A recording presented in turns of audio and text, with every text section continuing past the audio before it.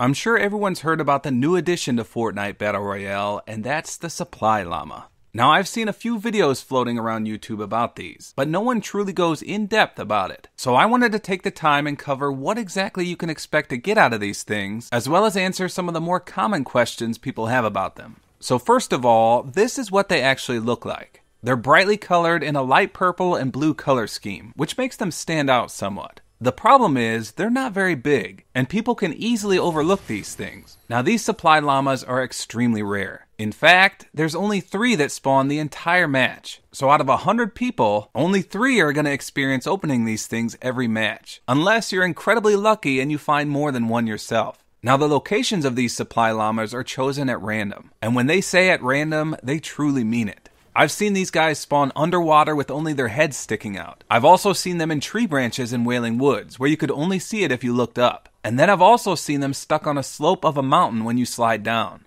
Most of the time, though, they'll be in plain sight. They tend to spawn in the middle of nowhere more often than not. But you can also find them smack dab in the center of very populated areas, such as in Tilted Towers. So when they say random, they definitely mean it. Now, if and when you do find one of these sacred llamas, you can only open them like a treasure chest by holding the search button. So these are also found in the Save the World mode in Fortnite, but in that mode you actually smack them like a piñata to open it. But I tried shooting these as well as using the pickaxe, and neither of those options worked. The only way to open them is like a chest or a supply drop. Now, the open time for one of these is a whopping 5.117 seconds. And that's from the moment the search bar begins to move until the supply llama drops his load on you. Upon departing, he'll explode into a fiery blast of confetti, streamers, and stars. And trust me, there's nothing more satisfying than when a supply llama craps a rainbow on your brain. So the next question is, what can you expect to get out of one of these llamas? As it turns out, each of these supply llamas will give you a whopping 1,500 materials. You'll get 500 wood, 500 stone, and 500 metal. In addition, you'll get 10 stacks of each type of ammo, 2 traps, and 2 consumables.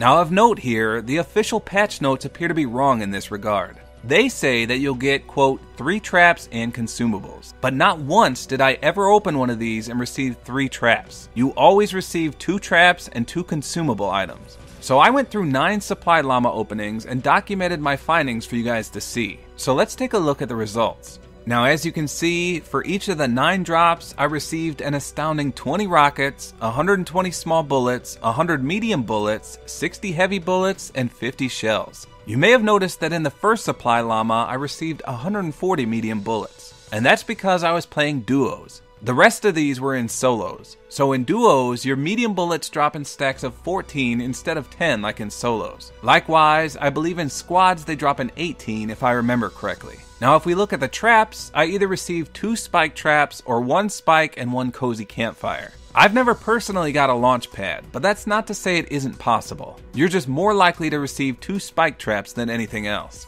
Now as for the consumable items, I had a bit of variety here. You can get any consumable item in the game, including a chug jug. Unfortunately though, I never got that lucky. One of the more common drops were 1 slurp juice and 3 minis, or 3 minis and 3 grenades. One time I even got 6 grenades, so that means you could potentially get 6 minis as well. Of course, the bush also counts. As you can see, one time I got that along with 5 bandages, which is probably the worst consumable drop you could get. And lastly, you'll of course always get the 1,500 materials, which is 500 of each. Now I went to Reddit to look for some of the more commonly asked questions about these that I could answer. The first one was, can they spawn in the water? And the answer to this is yes. As I mentioned before, countless people have seen just the heads sticking out of the water, which makes them almost camouflaged. I honestly believe they can spawn anywhere since they've also been found up in trees and on the sides of mountains where they shouldn't really be.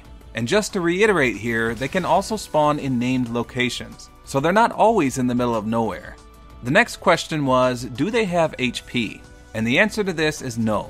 Again, I tried every means possible to destroy one of these, and they appear to be immune. One other question I saw get asked is if they count as opening an actual supply drop. Now the answer to this one is yes. So if you haven't done your supply drop challenge from week 4 of the Battle Pass yet, opening a supply llama will count for it. Now the last question I saw was if these are permanent or just a seasonal item. So these are 100% a permanent addition to the game. They won't be disappearing like the Christmas trees or the shrines. So overall, I think these new supply llamas are incredible. Not only this, they're balanced appropriately as well.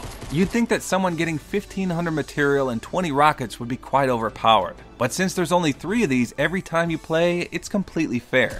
I can't tell you how many times I've had a fight where I come out of it materialless, with no health and no healing items. Finding one of these llama drops at the start of the game or mid to late game can be a game changer. If I had to make any improvements though, there's 2 things that come to mind. First, since they're meant to be piñata-like, I think they should be destroyable with the pickaxe as well. I think they'd have to take a pounding, but it'd be kind of fun to do this. And of course, you'd still be able to open it via the search method if you wanted. Now second, I'd like there to be a notification if someone opens one. So that way, if you see that 3 people found them already, you wouldn't have to continue looking for them and waste your time. Maybe put this in the kill feed area or a quick message across the top of your screen. So let me know in the comments if you found any strangely placed supply llamas, or I guess if you've even found one at all. I know I played almost 50 games before I found my first one, but if they spawn in a named location, chances are they'll be gobbled up right away. So it's the ones that spawn in the middle of nowhere that you'll have to keep an eye out for. Another great aspect about these is the fact that you don't actually have to open one to benefit from it. For example, if someone loots a supply llama, they'll have a boatload of rockets and materials, and if you kill that guy, then it's almost as if you opened it yourself.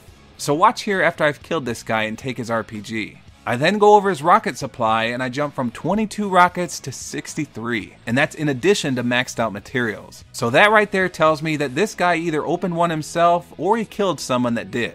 So even with only 3 of these on the map each game, everyone has the potential to benefit. Now I'll end this video with a clip from a game where I found a supply llama upon dropping. I landed at Anarchy Acres and got nothing in the first shack I went to. However, out of the corner of my eye, I spotted that beautiful purple llama just staring at me across the field. After opening it and looting a bit, I had absolutely crap guns. 2 pistols, a crappy revolver, and the consumables from the supply llama.